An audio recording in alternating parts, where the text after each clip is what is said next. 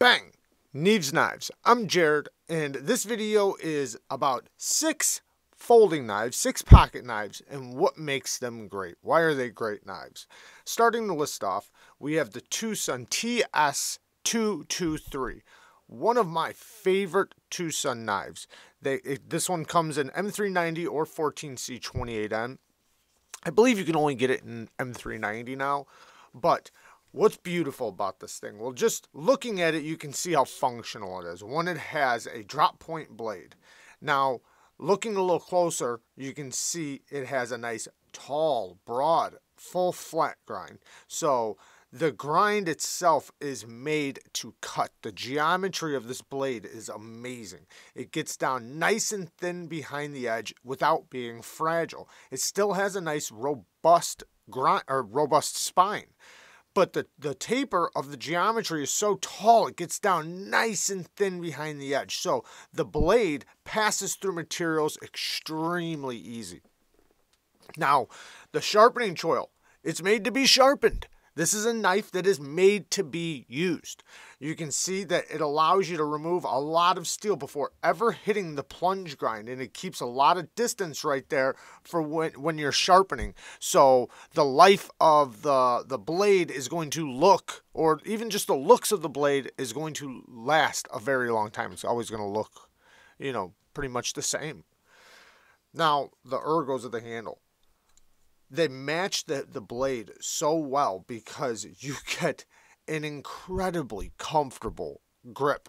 When you hold on to this knife, it has and for me personally, it has the perfect thickness, height, width for an amazing grip. Then you look back here, you can see how this chamfers down. That fits right in your hand and nestles right in. This is locked in really good. Now, I do have this little spot right there that I can choke right up for real hard pushing cuts. Access to the lock bar is pretty good. The detent is super solid.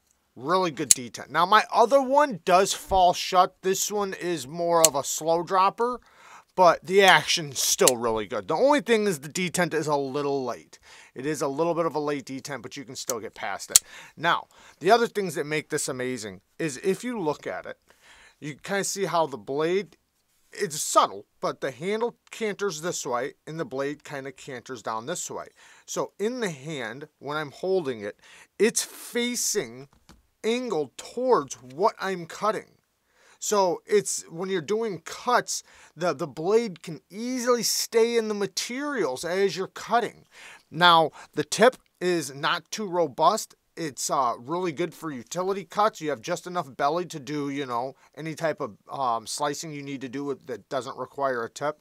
So this knife is an incredible user, an incredible work knife. And it comes in high-end materials, and you can get this for like $130, $140 or something. From other companies, this would be a $250 knife all day. The clip works very, very good. This is one of their best clips. They have micro milling all over it. Full titanium with, well, not full, titanium bolster lock with carbon fiber, really well done carbon fiber, T8 hardware all the way around, and this one is an M390. Like I said, though, they do have the 14C version. All the bells and whistles, ceramic caged bearings on a racetrack. It's just, oh yeah, and look at these look at the stop pin, internal stop pins. You see the stop pin right there? My favorite type of stop pin, locks up rock solid. This is an incredible, incredible knife. All right, now the next one. We had to get through these. Holy cow. The next one, the SPYDERCO PM2. Classic. What a classic. Now, what's great about the SPYDERCO PM2? Well, before we get into just the knife, one thing that's really cool is that they do so many different options of this knife. You can get this knife, and you know, not always, but they do exclusive versions every once in a while, and they'll drop different versions. Like this version right here is in K390, one of my favorite steels. Now, there's also other steels that I love pretty much just as much, like Crew Wear. They do one in crew wear. They do all these exotic steels that people would love to experience and try, and the SPYDERCO PM2 comes in them. So you can get a PM2, especially if you wait for the drop, or if you know when they do drop them, you can get the PM2 in just about any steel. The handle material, same thing. You can, and this is aftermarket wise, but aftermarket wise, you can get any type of part for this. You can get a deep carry clip, you can get different scales interchangeably, different hardware, different colors. You can dress a PM2 up. You can dress it up so much, to the point to where, you make it for yourself. Here's a couple examples. Now, these three are not mine, but we have an S30V blade with titanium milled scales that have stone washing on them, black hardware. Then we have plain titanium with blue hardware. This one's still getting worked on, so this one needs some more parts ordered, but you can see where it's going. Deep carry clip. And we have one here with white G10 scales. And this steel on this one is S45. What was the steel on this one? This one was S30V again. So many different options and ways you can make them your own and dress them up, dress them down. This one's in brown micarta, and I have a CME. OCD for EDC makes these. It makes it to where it has a button on the compression lock. So that's the next thing. What's awesome about this knife? The compression lock. So SPYDERCO's infamous, I don't know if that'd be the right word, but SPYDERCO's compression lock. It's a very strong, durable lock that holds up over time. I believe it can, it's not that it holds a ton of weight. I forget what its failing point was, but it's incredibly strong, very durable, lasts a very long time. It always locks up nice and solid. It has 3 points of contact inside its lock. It's basically a liner lock that goes in between the tang of the blade and the stop pin. And it forces itself to get stronger and stronger, wedging the liner in between those 2 points of contact. It's very fidgety. It offers a nice drop shut action, and it's still on washers. So this is a fall shut type of action that's on washers, because when you press the lock, it takes the detent and locking system out of the situation and makes it to where it's just the pivot holding the blade up, so it can fall shut. The handle has lots of fixed grips, so it's not a neutral grip, but it allows you to get up nice and close to the blade with this choil. Then you can go back here and lock yourself into the jimping, and the blade is a beautiful example of a very versatile blade shape. You have a lowered dropping tip for utility cuts that works very, very well, extremely well. It can be a bit dainty and break if you do drop it, but it does work extremely well for those type of cuts. Then it has a tiny bit of belly for the type of cuts, and you have a nice long edge, 3.5-inch blade for doing push cuts or any type of cutting. The reverse grip, even though it is a fixed fixed grip, you can get up right behind here, and your fingers fall into a great place, a great leverage point where you can cut straps and things like that. It's a great example of a work knife that does not have neutral grips, because a lot of times with fixed grips, meaning like that there's only specific places you can put your fingers comfortably, a lot of times that winds up not being a very good idea for work knives and things like that, but in this case it works out great. So the SPYDERCO PM2. Next, the HINDERER XM18. I don't care which one. I love my little 3-inch. This is the 3-inch version. We have the flipper, thumb stud, and it has a fuller for the reverse flick. This is the spear point. Now this one is the drop point without a flipper. I think this one will be considered the spear point. I'm pretty positive. But either way, the point is that this one has a non-flipper, so I can take advantage of the ergos. It is so comfortable, super, super smooth. The detent is perfect. You can upgrade all these parts. All these parts are interchangeable. Now, the XM18 3.5 inch, you can see here, this one's got micarta scales with the blue titanium hardware and back spacers. Beautiful. And it has a tri-way pivot. So the tri-way pivot makes it to where you can change your pivot out to, if you want bearings, you can have bearings. If you want washers, you can have washers. If you want Teflon, you can have Teflon, and it comes with the knife. Now, all these parts you can get, like I have another scale for this, a titanium scale with a battle horse on it. It's amazing. It's beautiful. Now, here's the XM24. So this knife comes in every size that you would want. If you want a smaller compact knife, then you'd want the 3-inch. If you want just a full-size work knife, you'd want the 3.5 inch XM18.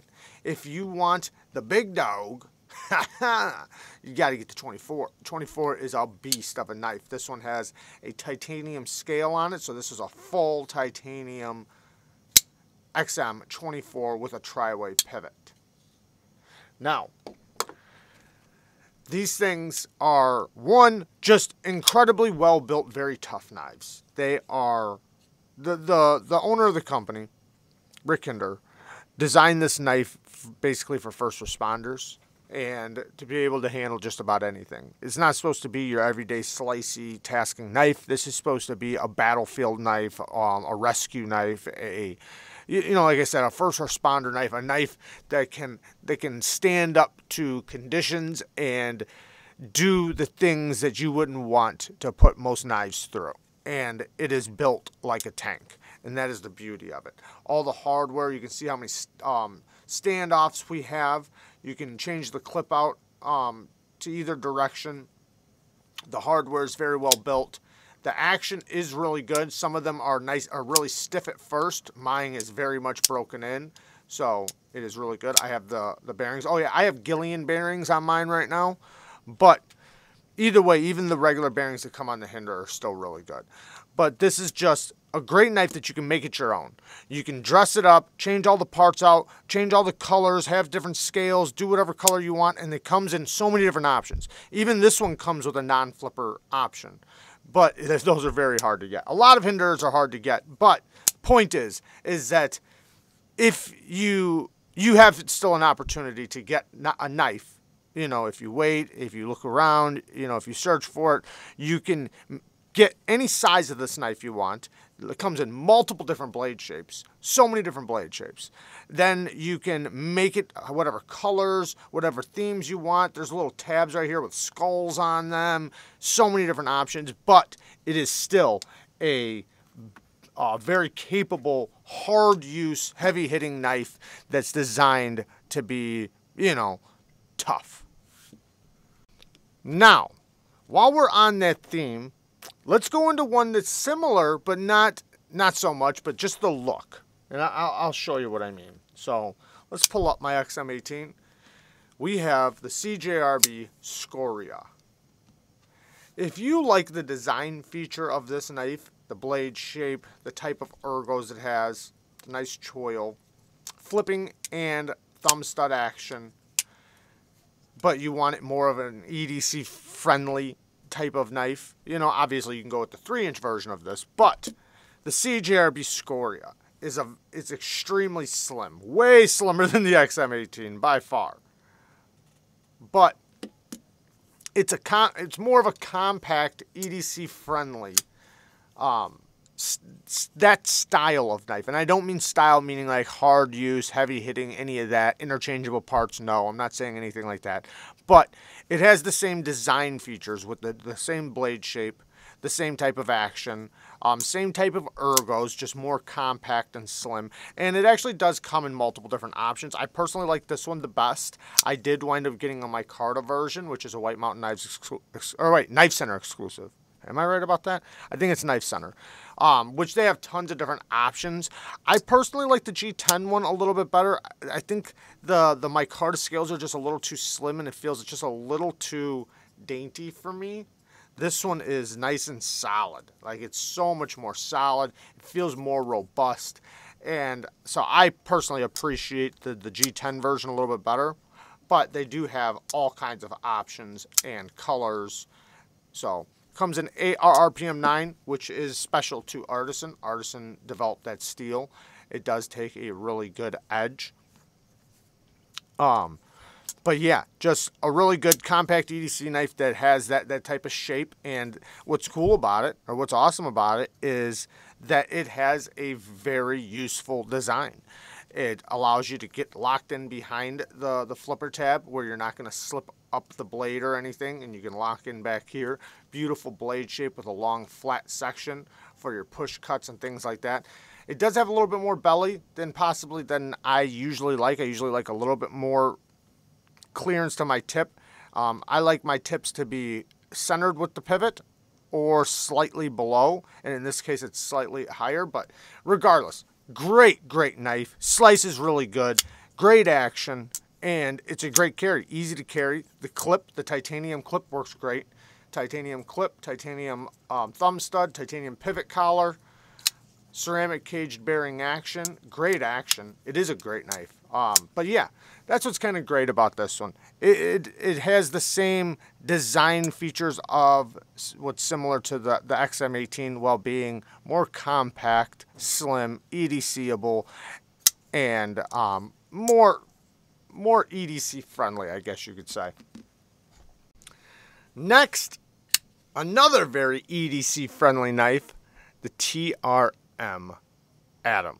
Now the TRM Atom is a really lightweight, EDC friendly knife. It's not hard use. It's not a tough knife. It is exactly that, an EDC knife. The scales, all you have to do is take these two screws off and they pop right off, and you can put new scales on. You don't even have to take off the pivot. It's very easy to interchange the scales. The blade is a drop point blade in 20 CV. Ultra smooth action. It is on phosphor bronze washers. So it's not the ball bearing action, but what it does give you is ultra smooth action. These are, when I first grabbed one, it was actually a NEUTRON.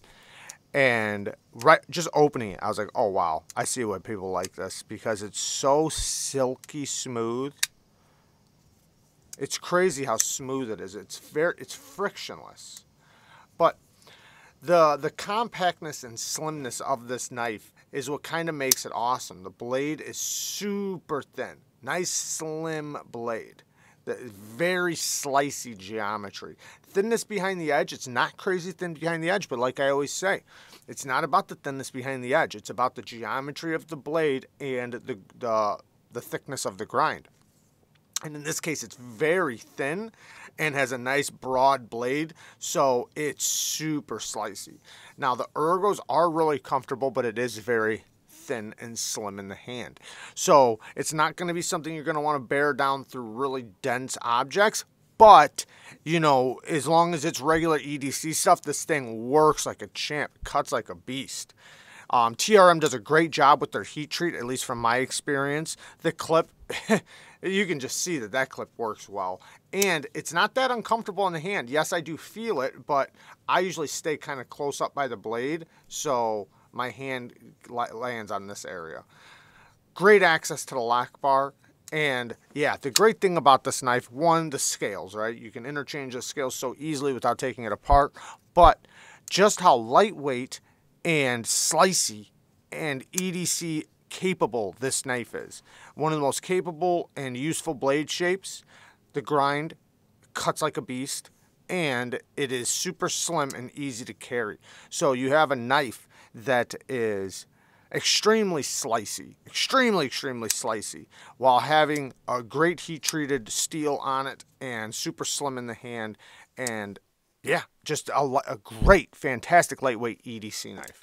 Now, last knife on this list, we have the Kizer ROACH. The exact opposite of everything we've been looking at. So, what's awesome about this knife? So, this knife originally came out in a titanium frame lock knife. Now, I'm not saying it wasn't a big hit or anything like that, but it kind of was overlooked. And once it came out in a liner lock version, people kind of drew attention to it. One, the action is just ridiculous. Detent, nice and solid. Great breaking detent. So once you crack that detent, it flies. Beautiful leaf shape blade. So what's cool about this is, one, it does not have neutral ergos. It has a fit position. But if you look back here, you can see right where your pinky's supposed to go and how your thumb lands right over right here. So in this grip, it's super comfortable, but you always have the ability to choke up to this spot. And when you're like this, if you look at the blade, it's somewhat leaning, just look at it like this. If you look at the handle, you can kind of see that when your hands are wrapped around this is right where your thumb kind of lands. Even if you're like this, this kind of protrudes up into your palm. It kind of leans forward just a tiny bit, but that makes it to where your edge is aimed at what you're cutting. So it stays in the cuts really nicely. Now, when you go into a utility cut grip, you can see the spine, how it lays right in your palm. It makes it to where you have maximum force down into a utility cut really comfortably, and it works great. The geometry, it is, I'm not going to say robust, because the thinness behind the edge is pretty good, especially for how broad the blade is. So because of the broadness of the blade, this thing slices really good while still being pretty robust.